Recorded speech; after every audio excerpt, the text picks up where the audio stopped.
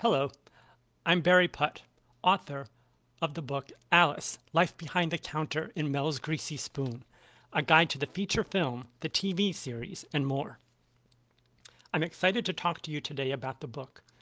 My presentation will include a background on how the book was written, insight into the development of the TV series, an Alice trivia quiz, a virtual book signing, and an audience Q&A. I encourage you to post questions in the comments section under the live stream during the presentation, and I'll answer your questions later in my presentation. If you're watching this after the recording has ended, I also encourage you to post questions, as I will be checking back from time to time and responding to questions. So I'd like to start with a question for you. How many waitstaff did Alice Hyatt work with at Mel's Diner during the TV series? The number and also their names.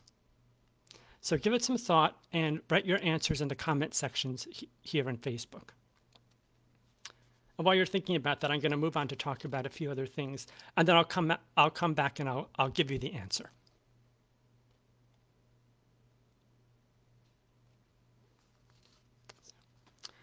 So some background about me. I'm a playwright, author, and screenwriter. And some of my productions are on the screen here.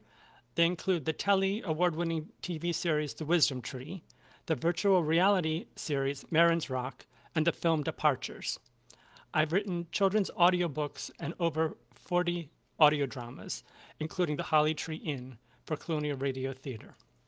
I'm currently writing a feature-length screenplay for Running Fountain Productions, among other projects.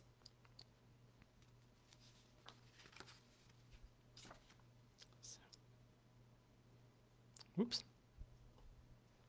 Sorry about that. So a little bit more about me. I was born in Buffalo, New York. Now this slide here is actually just representative. I'm not pictured in any of these photos, but to the left, that's a picture of Buffalo, New York, which is known for their bad snowstorms. I was born there, but I've lived most of my life in New Jersey. In addition to being a writer, I teach English and story development courses at several local colleges here in New Jersey. I'm a Lucy fan. I like trying new things, and my latest is horseback riding. The center top picture is an example of horseback riding, and the center lower is one of the colleges I teach at. And I love technology, gadgets, language, and comic books. And on the right is one of the comic books from my collection. The Hardy Boys has a certain significance, which I'm going to talk about a little later in my presentation here.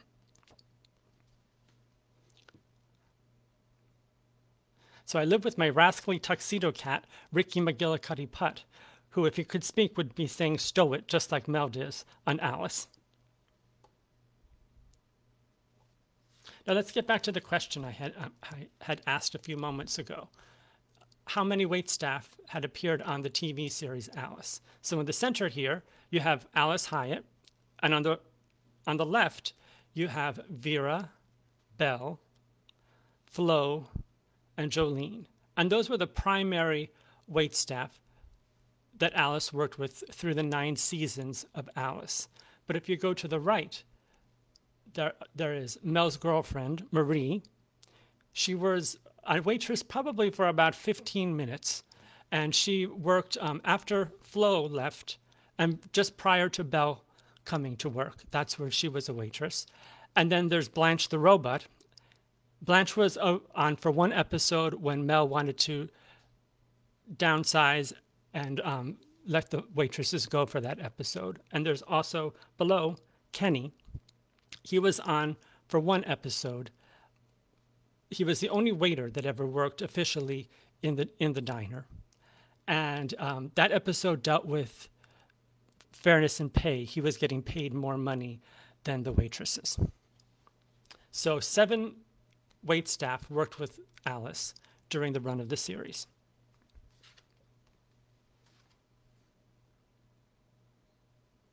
So I'd like to give you a little bit of book background about how the book came about. In 2017, I contracted with Bear Manor Media to write the book. Bear Manor Media specializes in books on film and TV. and biographies about actors and actresses within the film and TV industry. Now, the publisher gave me a year to write the book. And as soon as the contract phase ended, I immediately began research. There were 3 types of research that I did.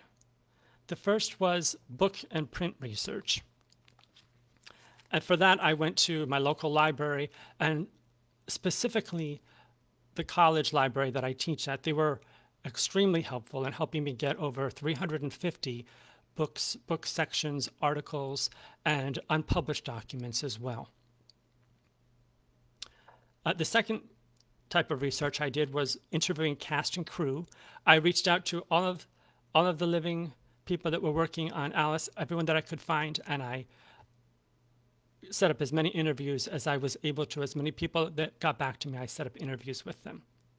I also used personal observation of the film and TV series. And what I mean by that is that I watched all 202 episodes of Alice and all 29 episodes of Flow at least 3 times, taking notes on all episodes, and I combined my observations with additional research, and that made up the episode logs, the trivia questions, and the notes sections of the book.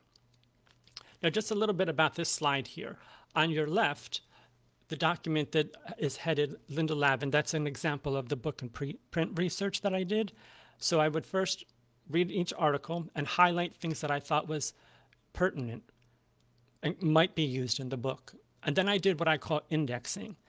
That is, you can see that handwritten. It says Linda Lavin Bio Women's Advocacy Work.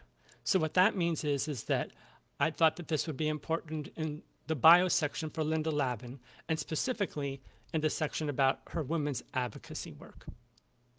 The other article on this page that you see a portion of that has the caption Chris Christopherson and Ellen Burstyn is just another example of highlighting essentially. Once I read all the book and print research, I took all of the quotes and the indexing information and I put it into a Word document, which made it extremely easy at that point to find anything I needed to help write the book just by doing a search within the document. So that's a little bit about the process. And as I mentioned, I searched out, every cast and crew member I could find and contacted them. And on this page, this is an example of, to the right, that's the first version of the episode log. So I would sit in front of the TV and handwrite the synopsis for each episode, along with any specific notes that stood out to me. Ultimately, I typed it into the computer, and after that, then I revised it, and it's vastly different than what you see in it on the page here. And then in the center, that is an example of some handwritten notes from interviews. This one here is specifically some interview notes that I had from when I spoke with Lucy Lee Flippin. So Lucy played Fran in the TV series Flow. Fran was Flo's sister, and she also played in one episode of Alice where she played a bank customer. Now, 40 years had passed since this series was first on television, and when I was talking to many of the people, sometimes their memories were hazy. I only included verified fact in the book. As I was working on the research phase of the book, there was somebody that just kept coming back to me that was really essential to this whole project here, and that was Robert Getchell. He wrote the screenplay for Alice Doesn't Live Anymore, and he had passed away just 2 weeks before I signed to write the book. So despite how integral he was, there was hardly any information available on him. And I had a lot of questions. How did he become a writer? How did he come up with the idea behind Alice? Was he involved in the TV series at all? And through all the research that I had, in those 350 plus articles and books, etc., all of that information, they all had the same kind of general information, and they didn't answer those questions. So as I continued to review the rest of the research, I found just one single citation for an article in a journal called In the American Grain. And that was an article with essentially a Q&A with Robert Getchell, and it answered all of my questions. So it was a wonderful find. In fact, I found it to be so valuable that I included it in the further reading section in the back of the book. Robert Getchell is pictured here in this article. This is just the first page. It was several pages long, the article. It was written in about 1976 or 1977, around that time, and it's the only known article that features an in-depth interview with Robert Getchell about his life and his writing. He went on after Alice to write Mommy Dearest and several other well-known films. I believe his last film was The Client in the early 1990s.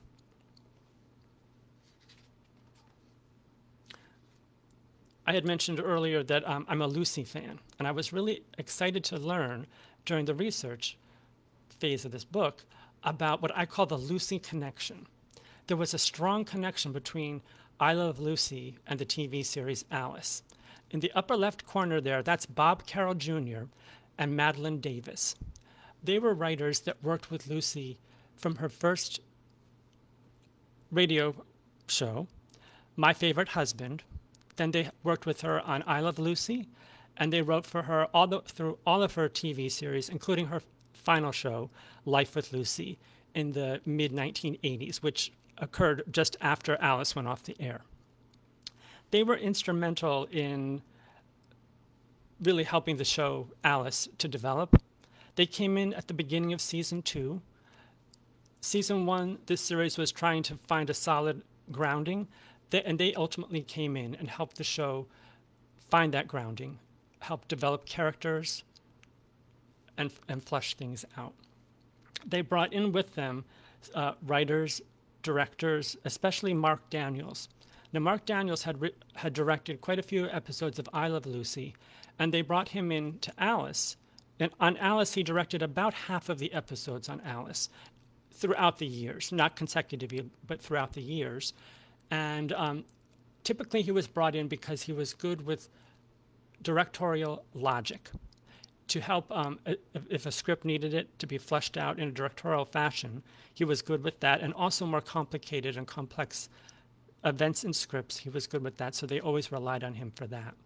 In terms of actors, the most notable actor from I Love Lucy that appeared on the series Alice was Desi Arnaz, and he's pictured here on the top right in an episode where he played Paco, a flamboyant photographer and kind of a Don Juanish character who came to visit Alice in one episode.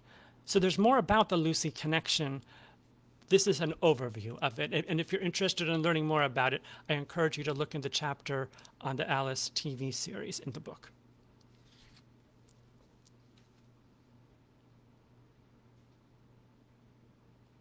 So as I was writing the book, my original concept was to focus the book on the Alice sitcom, a background of that, and then also to feature the feature film and tell how that came about.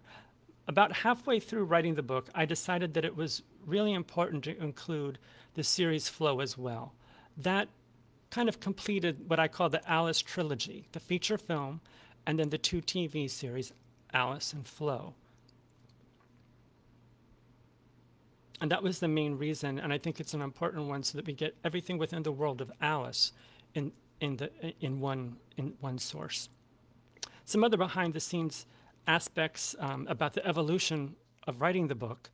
Linda Lavin's bio was actually 2 pages longer.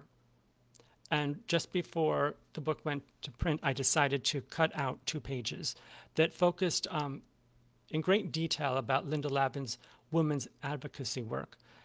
I felt that her bio that information would have been great if I was writing a biography about Linda Lavin's life, but in terms of the style of bios that were in this book, it was too detailed. So in removing those 2 pages, then it was consistent with the style of the bio for the rest of the book. Also, in the Alice TV series chapter, there was a section I really wanted to include about the history of the evolution of how mothers were depicted on TV from the beginning of television up until the 1970s when Alice came on the air. I kept trying to find a place to fit that in the chapter, but it just always felt out of place there. So what I did was I cut it and I made it, I put it in the introduction, which I think is really the best place for it. And I fleshed that section out to really make it the introduction. Alice in the feature film, she's a mother. That's one of the main important roles that she plays among others. So that introduction there really serves Alice in both feature film and TV series.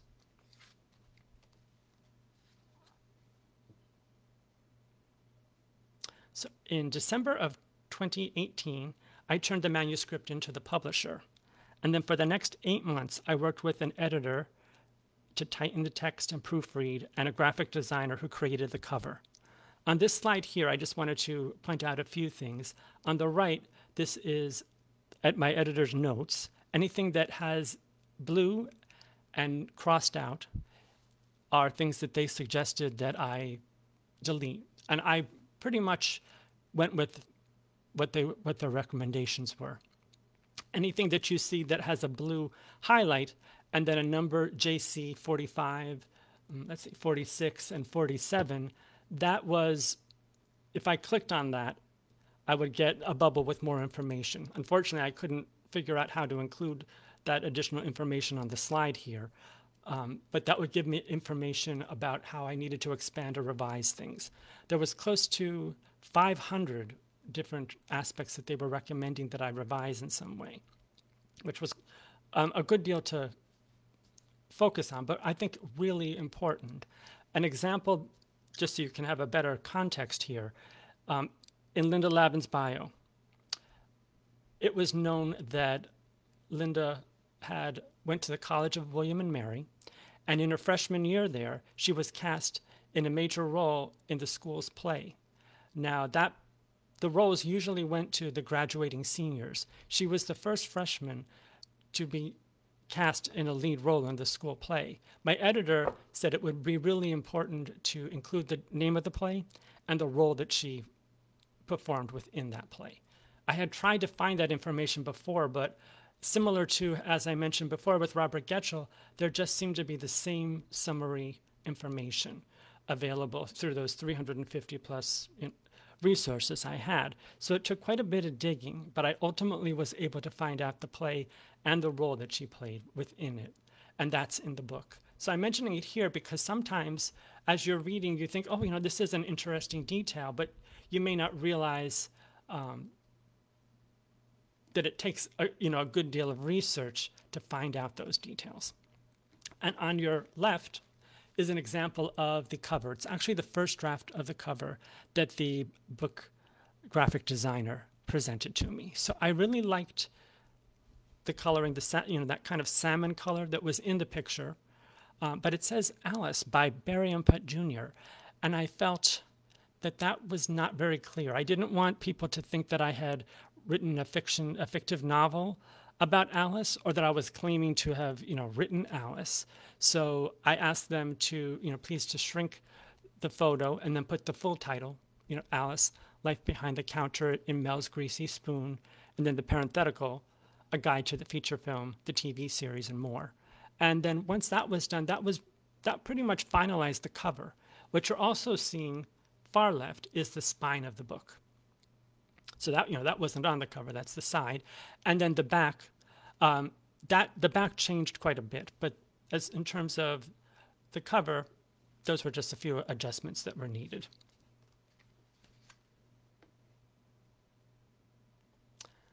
So an overview of the book. The book is a history of the development of the feature film and the sitcoms Alice and Flo. It contains a 120 question fan quiz, episode logs for both series, 2 recipes for Mel's famous chili. One of them was sent to on a recipe card to anyone that wrote into the show.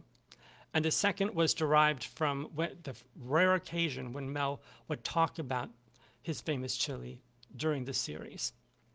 Both of them are complete recipes, and both of them use very different ingredients. So if you've always wondered what Mel's famous chili tasted like, or if you're interested in in trying a few different chili recipes, I encourage you to try it. They're both in the book, and I'd love to hear what you think of them. Also in the book is the history of the real Mel's Diner. So Mel's Diner is in Phoenix, Arizona, and the photo here, which was taken in January of 2019, is of the sign that was a copy of it was used within the TV series. All of the photos that I'm including in the presentation here are alternate photos. They were so anything that's in the book is a different version, and the version in the book of this specific photo has a full view of the actual diner, which is out of view in this photo. But I thought this was a great photo of the sign.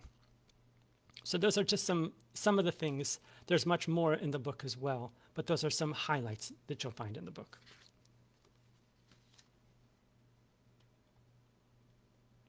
At this point, I'd like to do just a short reading for you from the book. If you have a copy of the book, you're welcome to follow along on page 58, or you can just listen.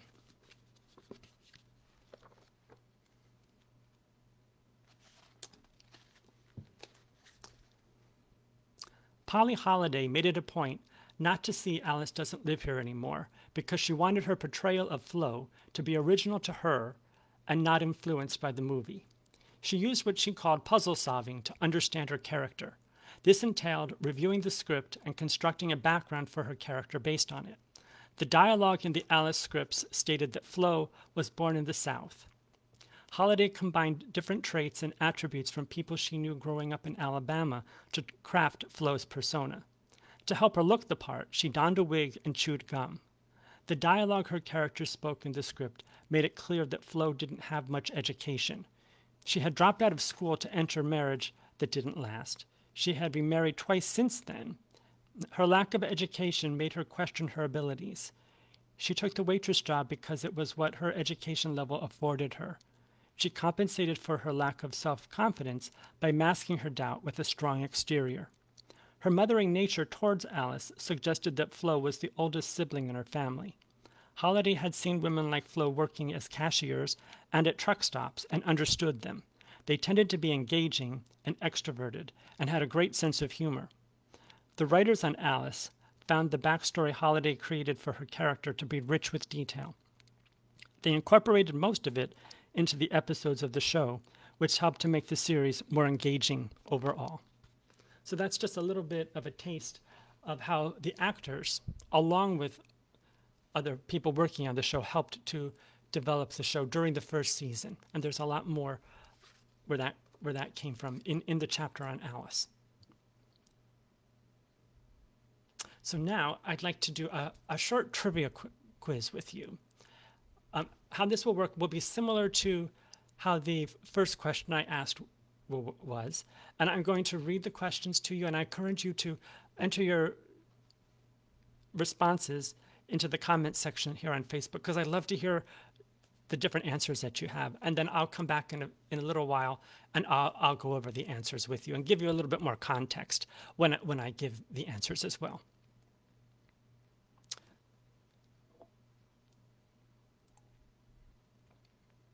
So question 1. In the series Alice, Tommy played what in high school and college? Number 2, what was the name of Mel's establishment in the first episode of the series Alice?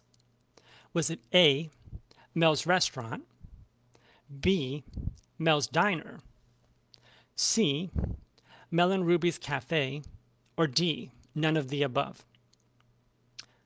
Number 3, in Alice, who never learned how to drive? And question number 4, in the series Flo, which major character left midway through season 2? So take a few moments and write your answers down here on Facebook, and I'll get back to answer these questions in just a few moments. So the virtual book signing. I'd first like just to let you know that Alice, Life Behind the Counter and Mel's Greasy Spoon is available at bookstores throughout the world, including Amazon, Barnes & Noble, Books A Million. It's available in a digital format, softcover, and hardcover. Other stores, Kobo, which is a large platform for digital material in Canada. It's available at Target and Walmart, and Waterstones, which is a large bookstore in the UK, and also many other stores. This list is just representative. It's available in other stores besides that. If you'd like to purchase a signed copy of the book, please email me at barrymputjr.com/contact. And everyone that purchases a signed copy of the book will also receive an Alice postcard and a pen. If you already have a copy of the book, thank you, and I'll be glad to send a signed bookplate that can be inserted on the first page of your book. So pricing for the author-signed books includes postage, and softcover is $30, hardcover is $36, and the bookplate is free. These prices are for the U.S. They may vary slightly outside of the U.S., but if you're interested, I encourage you please just to email me at the address above, and I'll let you know if there's any difference.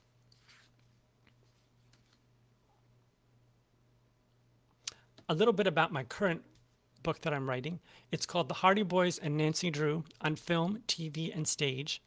It will be published in 2021 by Bear Manor Media and feature interviews with Tracy Ryan, who played Nancy Drew on the in the 1995 TV series Nancy Drew, Parker Stevenson, who played Frank Hardy in the 1977 TV series, Michael Klein, who produced Nancy Drew and Hardy Boys. There were two separate series in 1995, and many other people that worked on the shows and the films and TV series as well.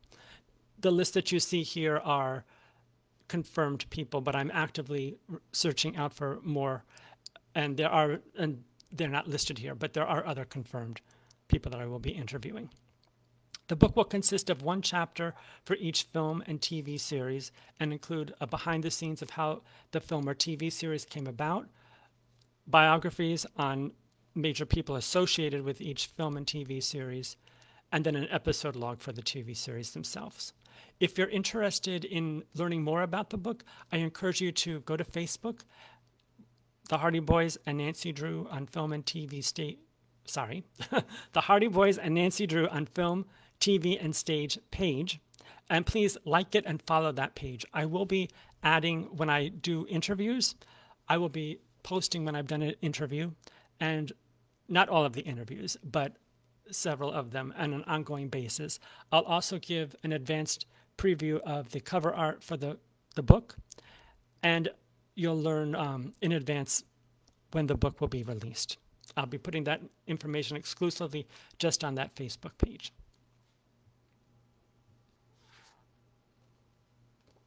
If you're interested in learning about other Alice book events and promotions, or more about other productions of mine and the upcoming Hardy Boys and Nancy Drew book, I encourage you to please join my mailing list. All you need to do is just go to barrymputjr.com/contact and let me know that you'd like to be on the mailing list, and I'll add you. If at some point you decide you would like to be removed, it's easy to unsubscribe, and I will be only sending information on a periodic basis when there's something pertinent to let you know about, so you won't be bombarded with emails. So let's get back to the trivia quiz and see how you did. So question number 1. In the series Alice, Tommy played basketball in high school and college. In fact, it was a major reason why he was in college. He was a pretty good player. Question 2, what was the name of Mel's establishment in the first episode of the series Alice? The correct answer is C, Mel and Ruby's Cafe. Mel and Ruby's Cafe was the name of the establishment in the feature film, and it carried over to the pilot or /first episode of the TV series as well. If you look closely in the window of the entrance to the establishment, there is a small sign that says Mel and Ruby's Cafe that you can see when people are entering and exiting the restaurant. Now, starting with season 2, it was renamed to Mel's Diner, and it remained called Mel's Diner except for very few rare occasions. It was always called Mel's Diner for the rest of the series. Question 3, in Alice, Vera never learned how to drive. In the feature film, her father would pick her up or drive her home on his motorcycle. And in the TV series, she would walk or find some other mode of transportation. Question 4. In the series Flow, which major character left midway through season 2? Miriam Willoughby. She left midway through season 2. Miriam was Flo's best friend since high school. And when Flo returned to town, she opened a tavern called Flo's Yellow Rose. And Miriam began to work with her as a bookkeeper and sometimes waitstaff at Flo's Yellow Rose. Now, during season 2, Miriam was having another child, and her doctor recommended that she have intense bed rest. So she had to leave her job and stay at home all the time. And that was the reason why she was no longer seen. Her character was no longer seen in the series. So I hope you did well on the quiz, or at least had fun. That's the most important thing. If you like trivia questions, I encourage you, to go to the book. There's 120 questions divvied up between the feature film. The bulk of them are on the Alice TV series, and then there's a good portion on the TV series Flow as well. So at this point, I encourage you to, if you have any specific questions about anything in my presentation, about the Alice series, about the book, please type them into Facebook. And I'm going to switch over on a separate computer that I have here, and I will be answering your questions. So there may be a brief delay while I pull out another computer that I have right here and look at some of your questions.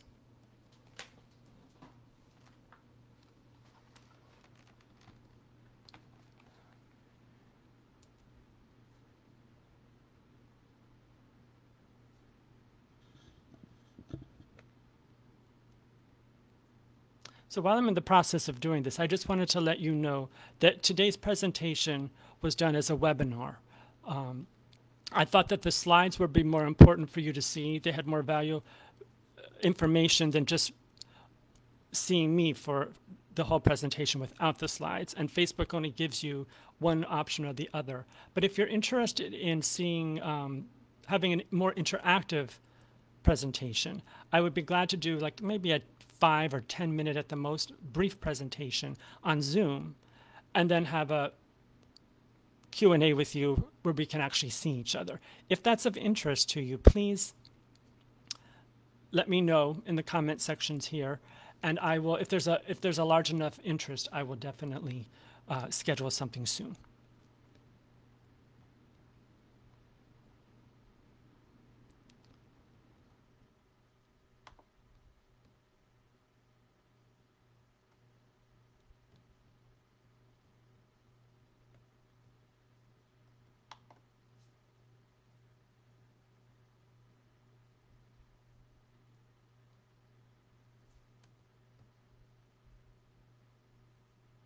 So everyone, my computer is taking its time. I'm going to give it just another moment, and I'm hoping to get to your questions.